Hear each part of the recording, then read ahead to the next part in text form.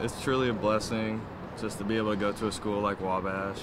Great family, brotherhood, just a great community overall. And to have all my fellow peers and friends with me to share this moment is just great. What was it about the football program at Wabash that enticed you? So Wabash, they have good traditions, just like Bishop Doyer has. And they're just a very close-knit team. They put family over each other. And I just really like that about them. Playing in the one-on-one game, that's got to be one of the big draws, huh?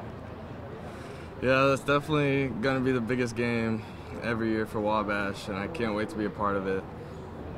What's the coaching staff there like about you, and how do they see you fitting in for the next few years? They see me as a pass rusher that will get after the quarterback and will work hard for them day in, day out.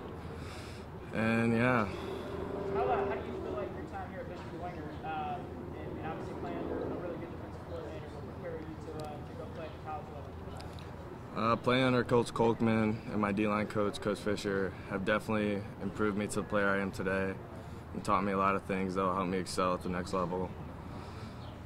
And yeah. How long has college football been involved for you?